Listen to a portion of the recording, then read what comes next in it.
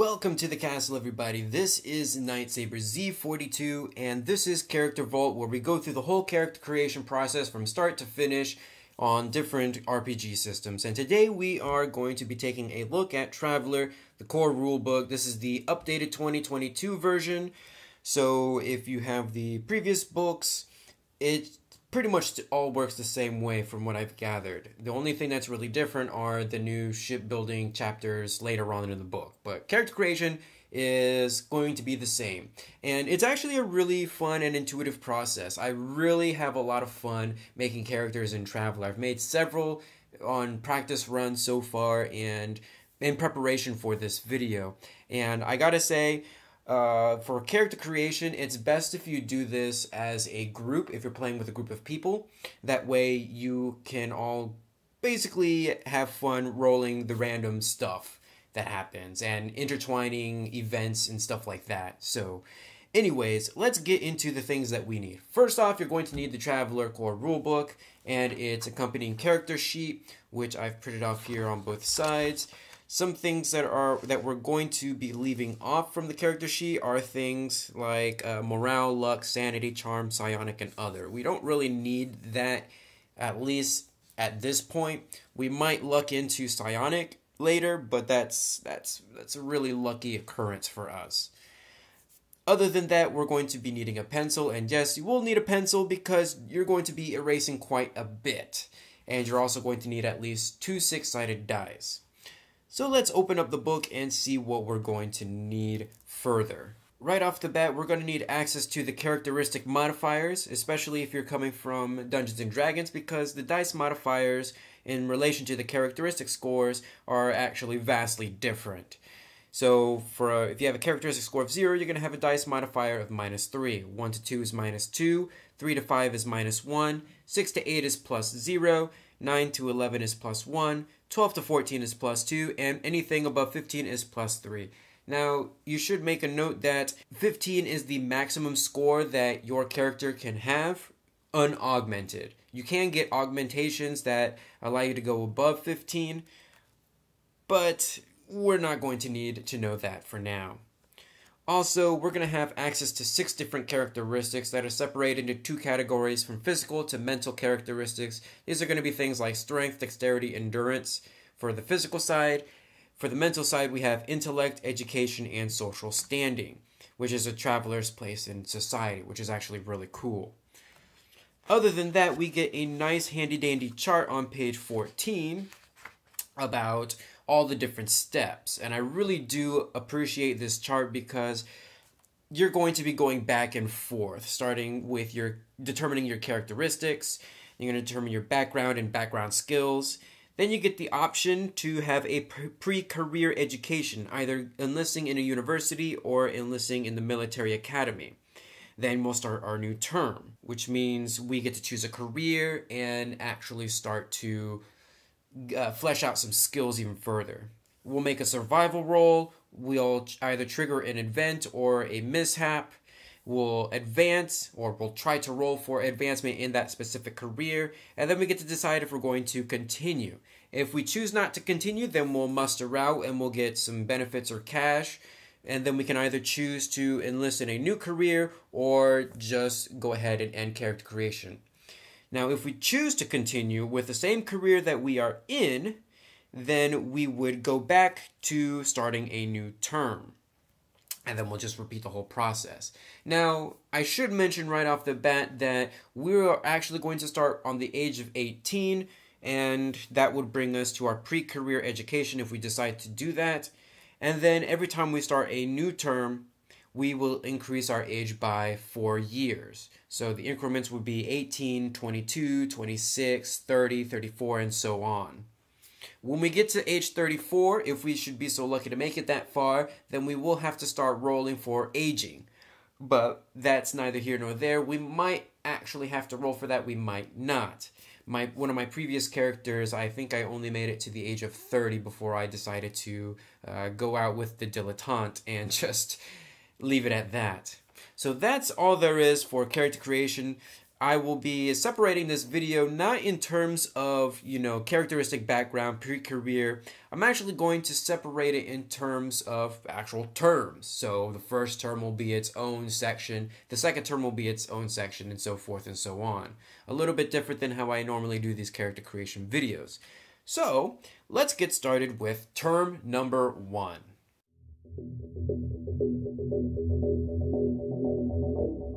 So here I have my character sheet. We are going to start off as age 18. Our term is going to be 1 for now.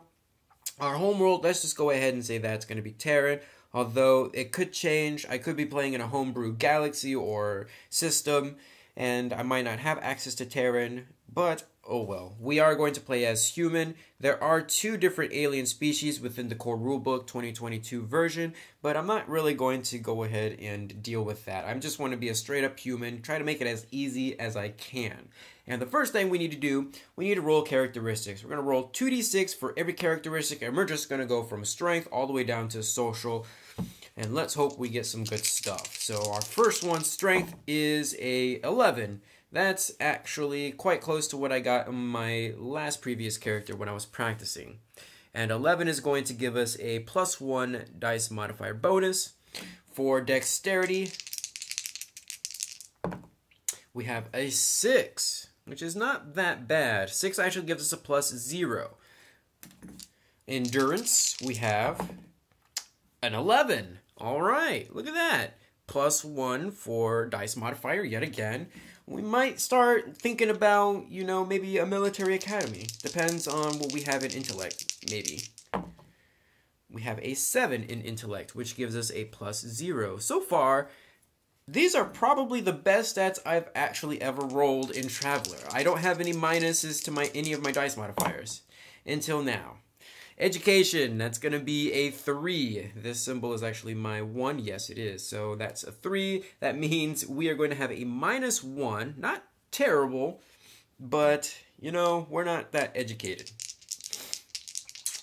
And that's actually going to haunt us here in just a second. Our social standing is 9, which actually is just below the threshold for getting some pretty good automatic benefits. If we had a social of 10, then we'd be able to do, I believe, the noble class, straight up off the bat.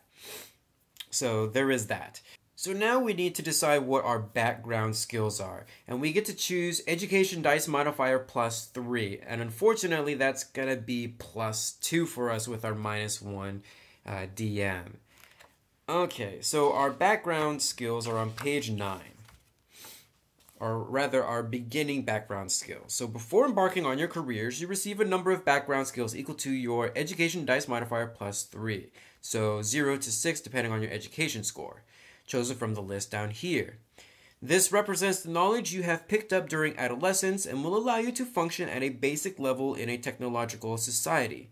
We have access to admin, animals, art, athletics, carouse, drive, electronics, flyer, language, mechanic, medic, profession, science, seafarer, streetwise, survival, and vac suit. At this point, you are 18 years old and ready to take on the universe. Well, not quite there just yet, but why don't we pick out our background skills? Now, we have really great strength and endurance. So we're definitely going to take athletics as one of our skills, and that's going to be athletic strength, since our strength is higher than our dexterity, and that's going to be at level 0. This means we don't get any negatives to actually making a skill check for athletic strength. If we were untrained in any of the skills that we try to make a skill check on, we'd get a -3 penalty to that skill check. I'm also going to take drive, and that is going to be maybe drive hovercraft or hover car, whatever the hovercrafts are called in this game. And that uses dexterity, which we have an average dexterity, so I'm not going to complain on that. So those are the 2 skills that we will get. We get athletic, strength, and drive, hovercraft, or whatever it's called. And that takes care of our background skills. Now, we only get 2 because of our education dice modifier being at a -1. With that out of the way, we get to decide if we're going to enlist in the university or in a military academy. Now, the cool thing about this is that there's different entry requirements for each. If we wanted to enlist in a university, we would need to roll on an education 6+. That means we'd have to roll over a 6. If we wanted to enlist in the military, we'd have to decide if we wanted to do Army, Marines, or the Navy. The Army requires an endurance of a 7+, Marines endurance 8+, and Navy intelligence 8+. And we can definitely do either Army or Marines since we have that +1 to our endurance. So I think what we're going to try to do here with our unnamed character is try to enlist in the Marines, and that requires an endurance 8+ roll. So we're going to roll 2d6, add our endurance bonus, which is +1, and hope for the best. We get a 9, so we are able to enlist in the military academy under the Marines.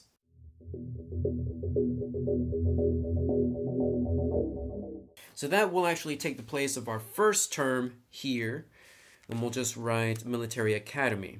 We gain all service skills of the military career the academy is tied to at level 0 as with basic training. So let's go over to the Marines, which is... So our service skills are athletics, vac suit, tactics, heavy weapons, gun combat, and stealth. We acquire all of those at level 0. If we already have one at level 0, then unfortunately it just doesn't go through. So we already have athletics, don't have vac suit, tactics, heavy weapons, gun combat, and stealth. We get all of those at level 0, which is actually pretty cool. And then we get to decide or see if we can graduate. We need an intelligence of 7+. Our intelligence modifier is at +0, so we're okay there. If 11+ is rolled, graduate with honors. We get a DM +1 if our endurance is 8 or higher, which we have. So we get a +1 to our roll. And DM +1 if social 8 or higher. So we actually get a DM +2 bonus overall because our social is high and so is our endurance. So let's go ahead and roll. We get a +2 bonus, so we need to be a 7. So let's see what we get. We have an 8. Our 5 + 1 is 6, +2, bonus is 8. So we do not graduate with honors. That's okay. If entering the same military career the academy is tied to, select any 3 service skills and increase them to level 1. Alright, that's pretty sweet. We are going to get gun combat, heavy weapons to 1, for sure. And also let us get athletics up to 1 as well. Increase education by +1. That's actually fairly good, although that does not increase our dice modifier. That's unfortunate. If the traveler graduated with honors, increase social by +1 as well. We did not, but our social is actually pretty good. Graduation allows automatic entry into the military career the academy is tied to, so long as it is the first career attempted by the traveler after graduation. Graduation allows a commission roll to be taken before the first term of a military career, so long as it is the first career chosen after university, with +2 DM. Success will mean the traveler enters the career at officer rank 1. If graduation was with honors, the traveler will automatically pass this roll. Alright, in order to make our commission, we need a social of 8+, and I believe we get bonuses for that as well, with a DM +2. So overall, we get a +3 bonus. We got a 14, which is nice. So that means we get officer rank 1. All right. So instead of being enlisted, we are actually on the officer track, which means we actually get some bonus skills as well. We are now lieutenant, and we get leadership 1, which is a nice bonus to have. So one thing to make mention of real quick, we actually did skip some steps here. since we enlisted in the academy and we were able to actually automatically go into the career. Now, our pre-career education actually takes up a term, so we're actually age 22 right now, and we've automatically started a new term. We basically skipped survival, event, advancement, and all of that because of going through the whole pre-career track. Basically, if you're going through university or the military academy, just follow these steps and you will be fine. Only thing that we forgot to do is to roll for our pre-career event. For any term a traveler spends in pre-career education, roll on the pre-career event table. As with career events, other travelers may be linked to the connections rule, although it's just us, so we're just going to roll 2d6 and see what we get. We got an 8. You join a political movement, roll social 8+. If successful, you become a leading figure, gain 1 ally with the movement, but gain 1 enemy in wider society. That's really interesting. So let's roll our social. Remember, we get a +1 bonus for social. We got a 9 overall. So we get an ally, which I will name a little bit later.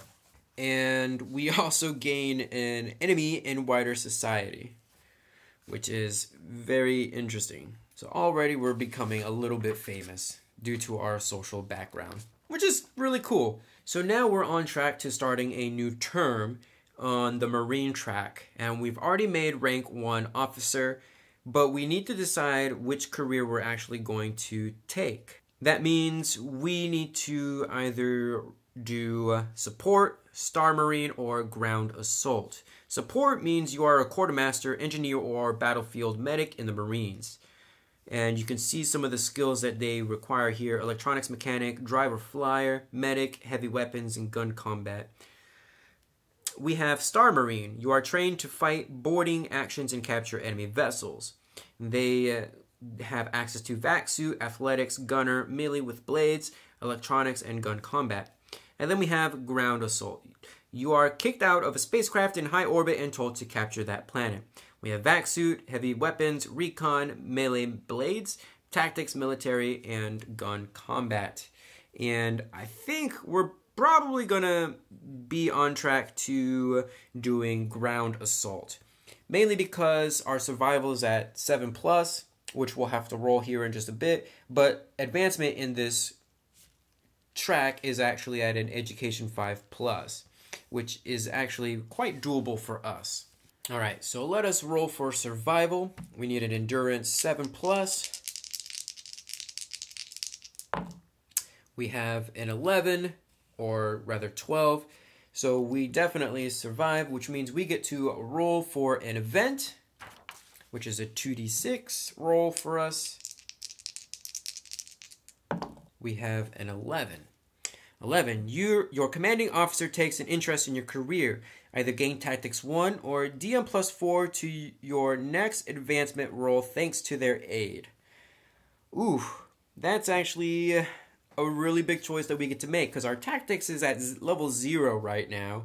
Or we can take a DM +4 for advancement. I think I'm going to take the DM +4 to our advancement. So what we'll do, we will roll for advancement, and our advancement is at a education 5+. We get a +4 bonus, but also a -1 because our education is at -1. So that's going to be a +3 overall. All right, we got ourselves a 12, which is nice. So now we become a rank 2 captain. We will increase our age by another 4, so we are at 26. We will continue in the same career. I think that's actually something really good for us to keep on with. And we are not age 34, so we don't need to roll for aging. So that means we will go all the way back to, we're going to go all the way back to starting a new term.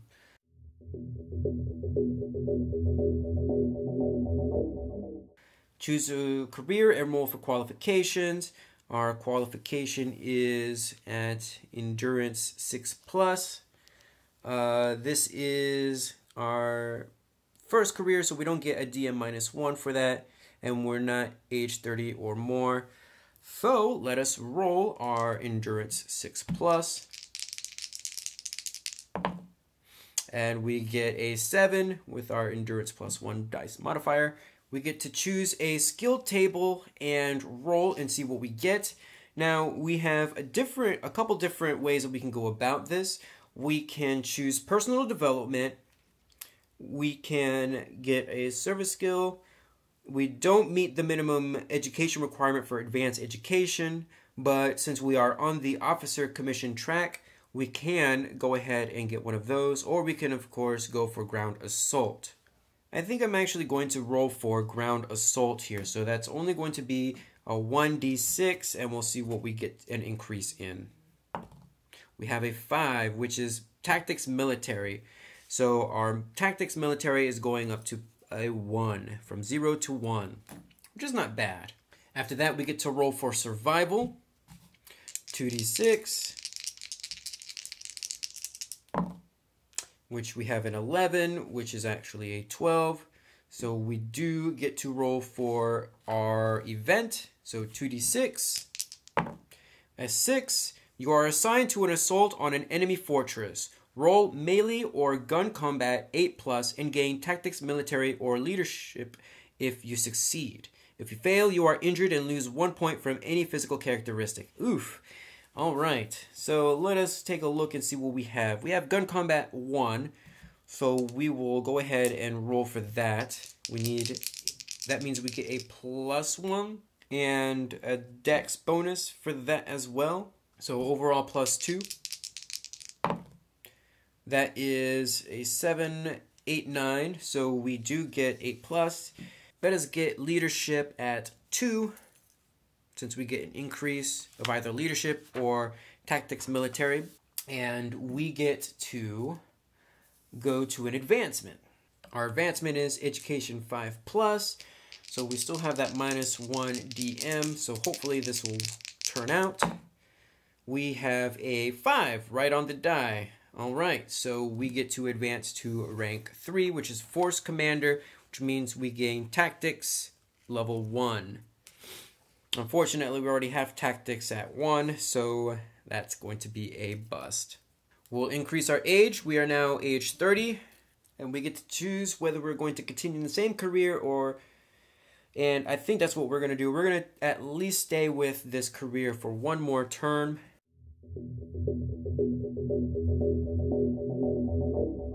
We're going to roll for qualification, endurance 6+. All right, we got a 7, so we stay within this career track.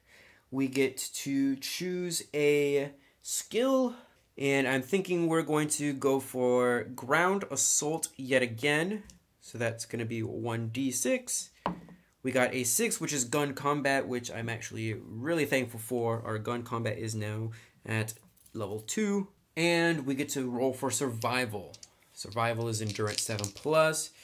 If we are age 30 or more, we get a DM -2. So we only get a -1 since our endurance was +1. Uh-oh, here we go. Oh boy, we rolled a 5, which is unfortunately going to be a roll on the mishap table, which is going to be a 1d6. A 5. You are tormented by or quarrel with an officer or fellow Marine. Gain that character as a rival as they drive you out of the service. Oh boy. So, rival, military rival. I'm going to name him Jack. So unfortunately, we no longer get to advance in this rank or in this career. So what we'll do instead, we're going to increase our age by 4 years. So now we're 34. And we get to muster out before starting a new career. So for mustering out, we get to roll for benefits or cash. And this will not be our final muster out, so we don't have to worry about pension or medical debt. I'm going to roll on the benefits table. So that's going to be a 1d6. And we got a 5, which is a TAS membership, which is actually quite good. A TAS membership is actually quite pricey, and it allows us to gain some sort of benefits with the Travelers Association. And that will be more effective in like ports and docks and stuff like that. So we might get a nice hotel room with our TAS membership, or other benefits like that. It's equivalent to being part of the Pathfinder Society or Starfinder Society in those respective games. So it's actually pretty cool to have. I'm glad we rolled that.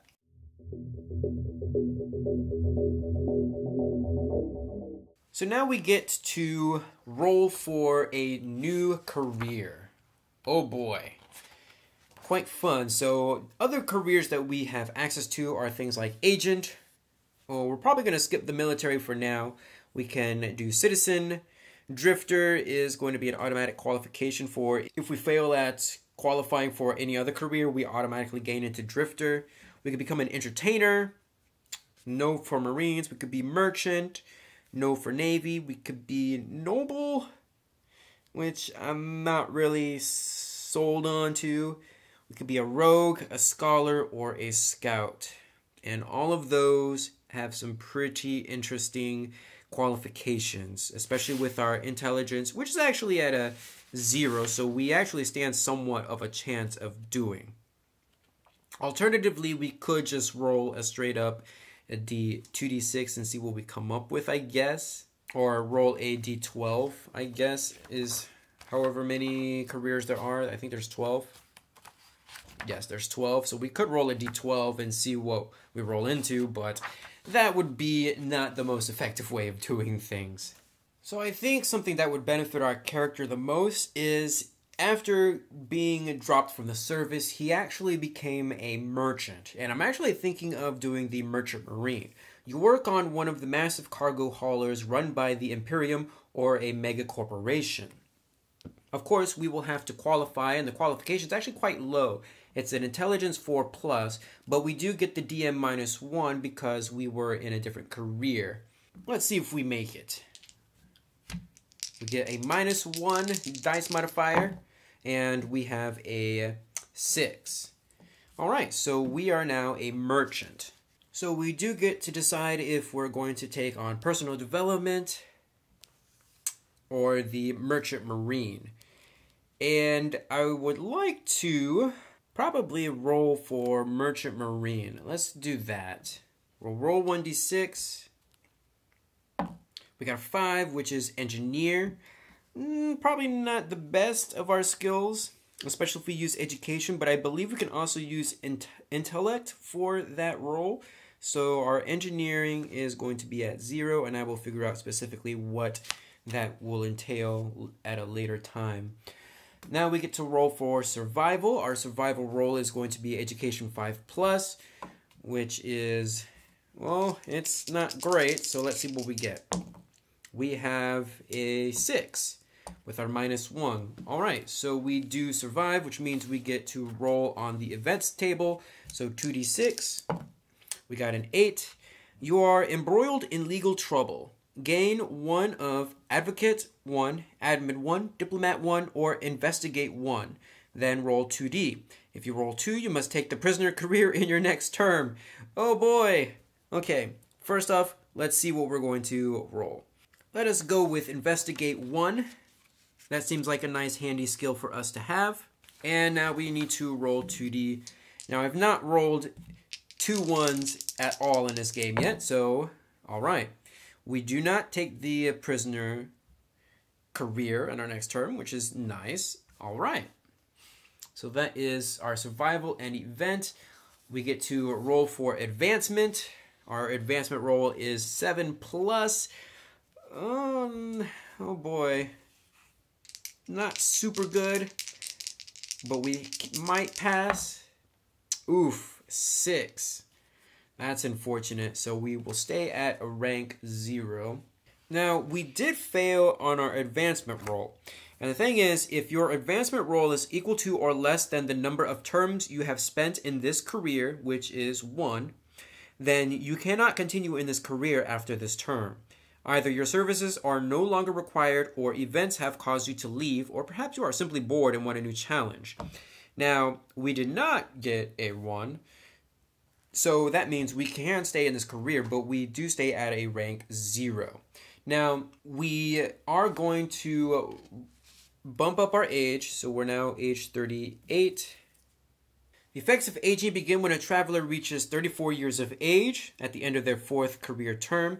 At the end of the 4th term and at the end of every term after, the traveler must roll 2d on the aging table. Use the traveler's total number of terms as a negative DM on this table. The older you are, the heavier the effects of aging will weigh upon you. The traveler may choose which characteristics are affected by aging. And I will actually have to roll twice for the aging. One for our previous career, which I forgot to do after our mishap, and once for our current term. So let's start with our current, or with our military aging. We got a 6, 2 6s, so that's 12. Total number of terms as a negative on this table. So the total number of terms would have been 4, so we are at 8. So basically, we only have to worry about aging if we roll a 0 or we get a 0 or below. So anything that's negative. So we're good for that. Now we get to roll again for aging. This time our term is going to be at a -5. All right, so we got a TED, so we still have a 5. So no aging effects just quite yet. So that's actually really good for us. I think we're still going to stay within this career for at least one more term. So let us go back to starting a new term.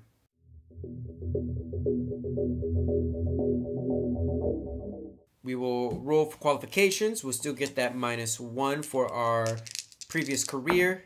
And we got ourselves a 5. Next, we get to roll on a skill. I'm still thinking of having going under the Merchant Marine, although there really isn't much that I want there.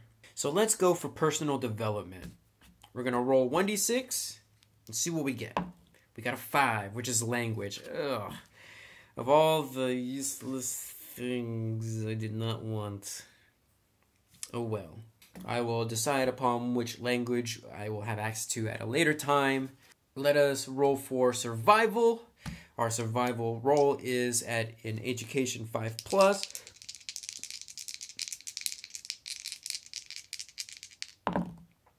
All right, we got a 6, not bad. So we'll roll on the events table. So that's 2d6. At 9, you are given advanced training in a specialist field. Roll education 8+ to increase any one skill you already have by 1 level. Holy cow, that's actually really good. Let's hope that we get that education 8+. Oof. Unfortunately, our education dice modifier is at a -1, so we barely just missed that. We have a 7 on the total. Oh boy. So we do not get to increase our any skill by 1. That's unfortunate. Let us see if we can advance in this career. Our advancement is intellect 7. Let's see what we got. That's 5. Again, we're just staying at the bottom of the chain. We are just a crewman. Oh well. So we're going to increase our age by 4 yet again. So we're now 42 years old. We are not going to continue any longer. In fact, we're kind of going to be done with character creation. So that means we are going to muster out. We're going to roll for benefits and cash. So in the course of a traveler's career, they may manage to save some money. They may also acquire equipment and other benefits from their previous employers. A scout might be mustered out of service with a reserve scout ship, for example, or a marine might get to keep their combat armor and so on. These are determined by benefits rolls. Benefits are gained when a traveler leaves a career. A traveler gets 1 benefit roll for every full term served in that career. You also get extra benefit rolls if you reached a high rank. So, one of the things that I kind of misspoke about earlier was that I only got to roll once on the military career track. I would actually get to roll twice on the military career track.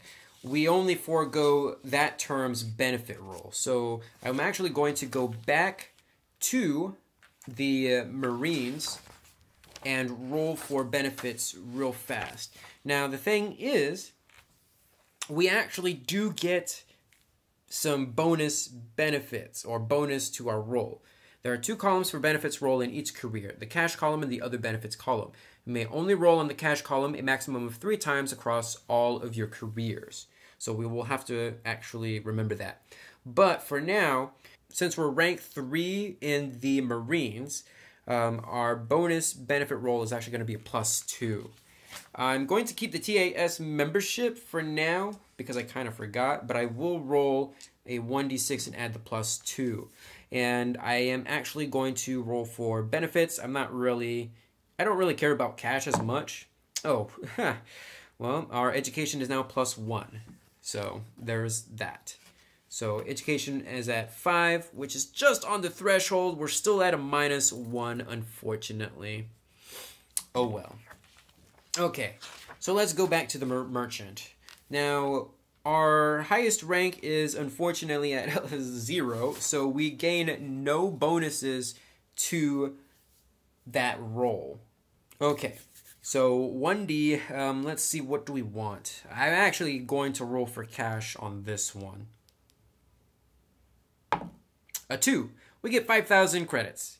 Oh, we definitely did not make any smart decisions there. All right, so 5,000 credits to our name.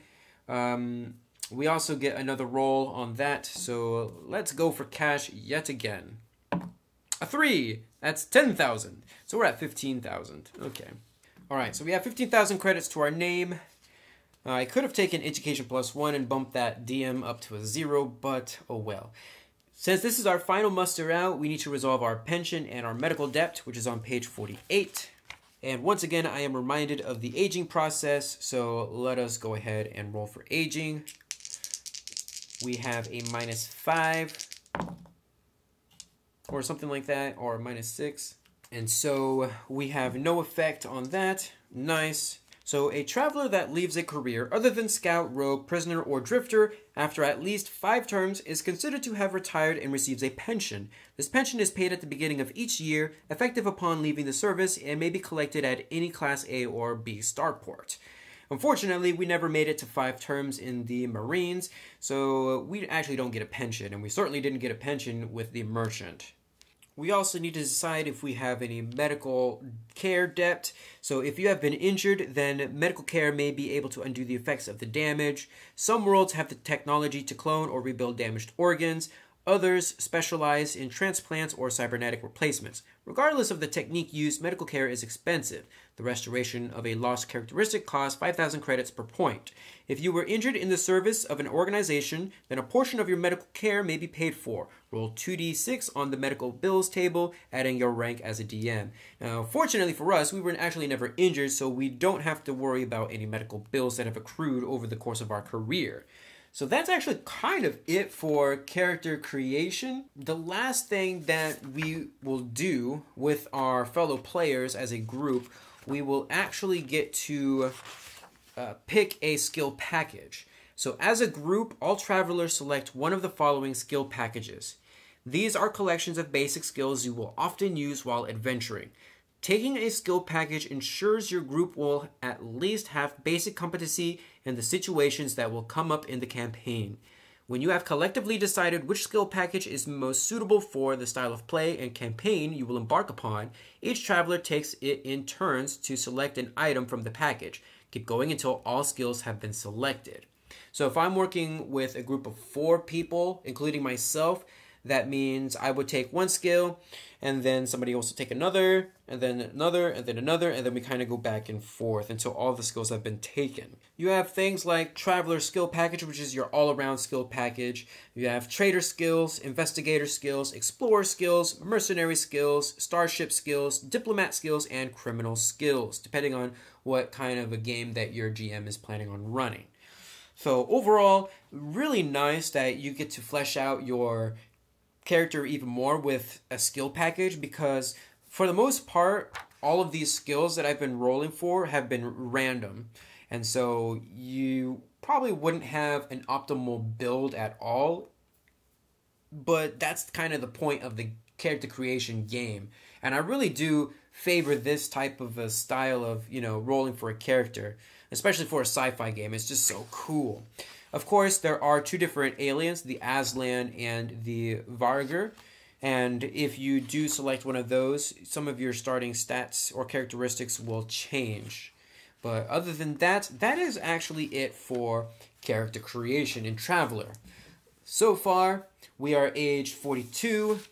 We've had an okay career in Marines. We've had an okay career in the Merchant.